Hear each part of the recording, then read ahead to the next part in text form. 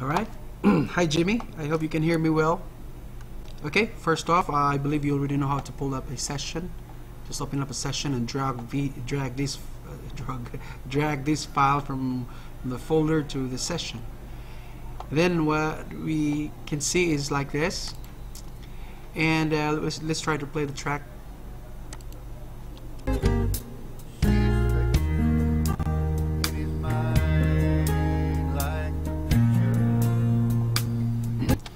As you can see here, this is raw vocals, right? And the backing tracks, the instruments also sound like raw. So if this was my track, if this was my cover, I would apply some effects here in EQ to put a little life, because I think it's just too dry. And you can see the side snares. Snares are to be they're supposed to be dry, but this one is just too dry, so I want to put a little reverb or something here. So what I'm gonna do is I'm gonna add a little reverb here. So I'm gonna use a studio reverb, because studio reverb, let me check that again, reverb, and then you can see some plugins, convolution verb and full reverb and reverb. What I like to use is the studio reverb, because it allows me to adjust these panels right here, but the rest of these plugins, they won't allow me to adjust these panels while playing. Well, this one, while playing, I can adjust them. Look.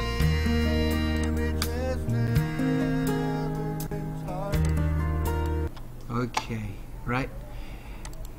Next is like, I want to make sure that, because when you open up this Studio Reverb plugin, it gives you this recommendation, this default 80.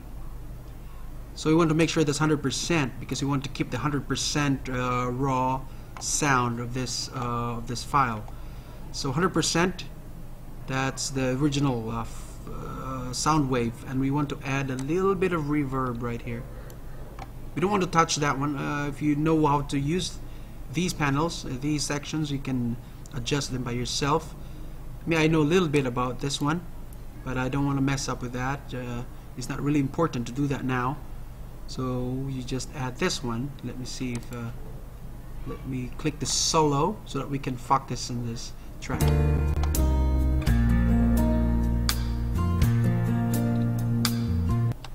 So I believe you can hear that. You can hear that the side snares, they are now starting to give life, and so is the rest of the instruments.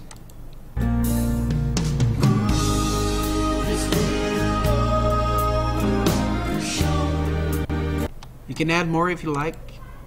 Yeah, I would add more.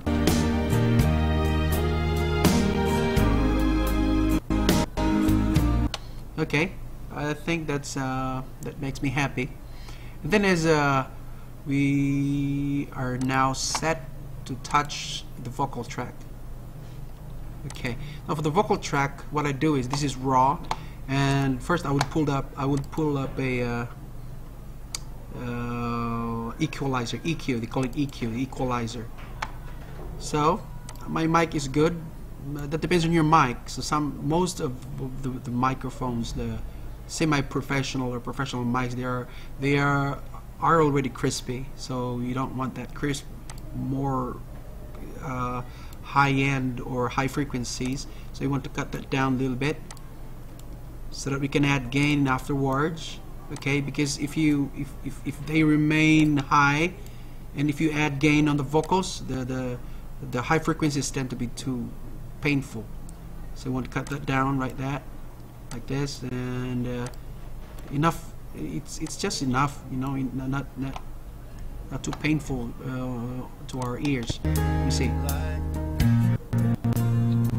And then the vocals, the vocal volume is not really not high enough, you know. It's just under there. So you want to add that up. Make sure that this one is 0. I put 7. Accidentally I hit 7. make sure this is 0. You know, don't touch these gain knobs right here, because in some point you cannot control the volume. If you add volume here, you can actually minus, or you can cut volume using this one, but try not to add volume using this knob, because you may not be able to squeeze this into your effects or to your limiter afterwards. So instead you add a volume here in your equalizer, and then this is your EQ right here on this track. So you add volume right here. So let's say you want to add 5. That's 5 dB. The image has never been tarnished. Still over her shoulder. I'm sorry for the latency. This is not a very good computer, so just bear with me, right? Okay, so now I think the volume of the vocal is too high. We don't want that too much gain at this point. Later on we're gonna go there, so we are going to just put 3 instead of 5.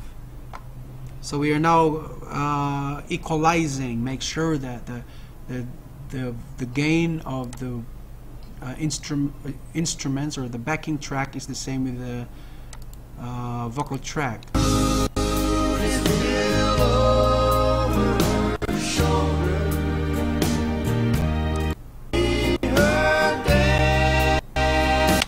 Okay, so I think that's good now. I mean, next I'm gonna add some reverb. Okay, I don't really want that too much on reverb on your vocals. So a little bit of, make sure that's 100%, and then you're gonna add a little bit of that. See her dancing, and the music is still in the air. Yeah, right there we can hear a little change. Not really that much, just a little change. Later on we are going to see some big changes. But if you know how to manipulate this, if you know how to the principles of this high frequency cut and low frequency cut on the reverb, perhaps you can move this around.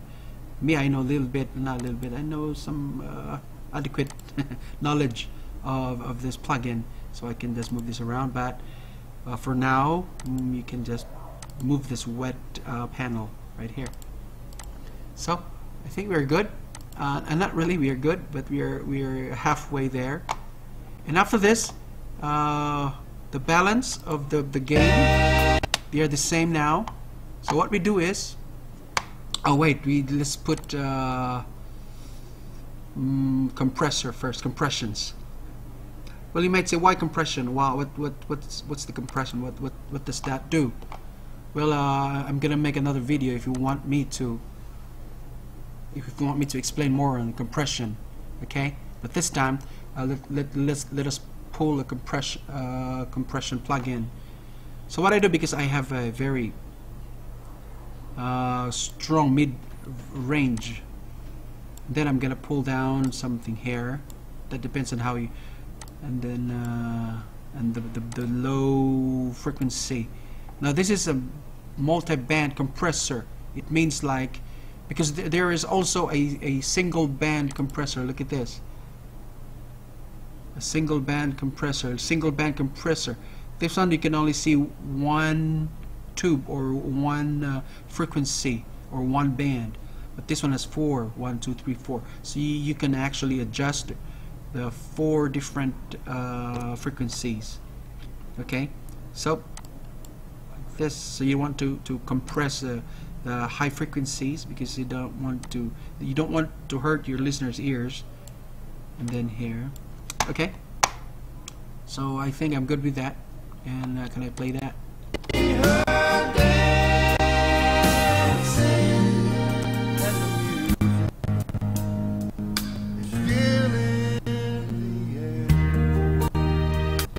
Okay. The next thing that I will apply is the limiter. The limiter is very important, because that will actually that will actually hold back some clippings, right? So I want to put -4 or maybe -3. Okay, just to make sure I keep keep minimal volume in this track. All right. Father is still turning 18 and turning his head. She still turns his head, and the moon is still over her shoulder. All right. So next thing we do, I can see some big changes from even here. And the next thing that we do is I'm gonna click this one, and then I hold the control key on my keyboard and hold that, and then click that. So you're just selecting all, and then what we do is we save these two tracks into one track. Okay, so you right click after you click these two tracks, and you right click and then go down to bounce new track, and then after that there is a drop down and offers you 4 choices, and you go down to select clips only. So you hit that and you will come to it will allow you to save these two tracks into a single track, and it's going to look like this. Yes, it's going to look like that. Okay, so you have this track, you have 3 tracks now. What you do is, because you already have the backing track right over here, because you saved these 2 files, and we want to mute that because we don't want to use that. Okay, and then we have this, and then we are not going to mute these vocals because we want to make sure that our vocals will stand out among all the instruments. But you say, Randy, we already have the vocals here. Yes, but we are going to master mix this and make the vocals stand out among the rest. So what we do is we pull up a mastering plugin. I think I already pulled up mastering plugin. So how to find mastering plugin? We find it by clicking this one. Make sure that you click this track and then go here. Suppose there's no mastering here. Let's try to default. Okay, so I'm gonna pull up a mastering plugin, or go to special and drop down, go to mastering. Here we go, and you can see mastering. It gives you this box, this I don't know, this dialog box, and then it allows you to adjust some 3 of the most important frequencies. You can see you cannot adjust the lower frequency, so what you do is you click this, and then there you go. You see that?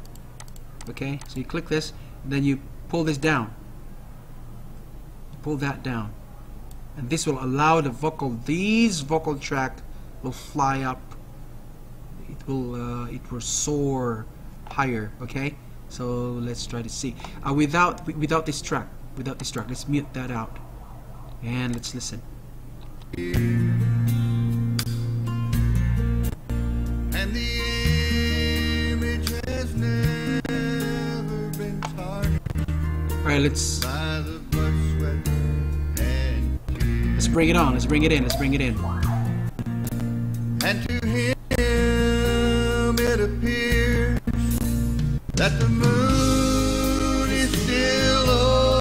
Okay, we don't really want that really loud vocals, right? We just want a thicker vocals, so not really loud. So I think it's a little too loud, so I'm gonna -4 because we already have the vocal resource here, and then we have 2 vocal resources, 2 vocal tracks now going on.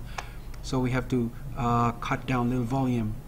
Okay, and you know what? This one, because you move this down, so that means you cut down a little volume from this track. So when you cut down a little of this volume, and you have to add the overall volume of this track.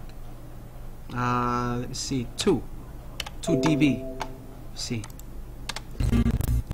He's kept in his wallet for years, and the You see, it got a lot better, right?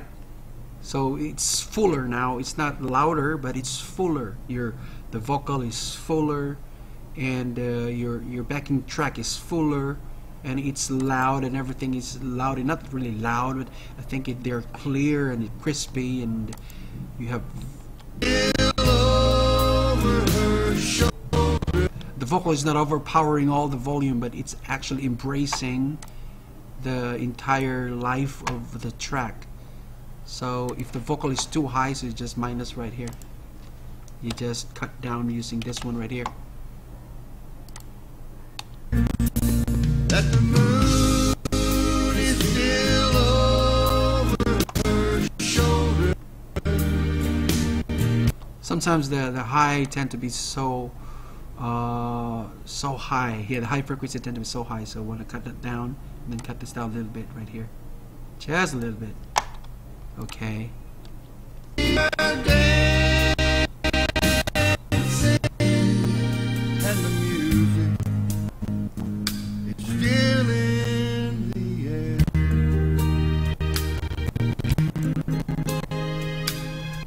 Okay. Yes, I think that's it. I mean, if this was my cover song, I would put on some mix. I would apply some mixes here. Maybe I would put some compressions and EQ on the backing tracks, because it just sounds raw to me. But I think this is already good, in my opinion, and good to my ears already. Okay, so I hope that one helps, and if you have some questions, please shoot them straight to me. Okay. All right, this is Randy. I'll see you soon.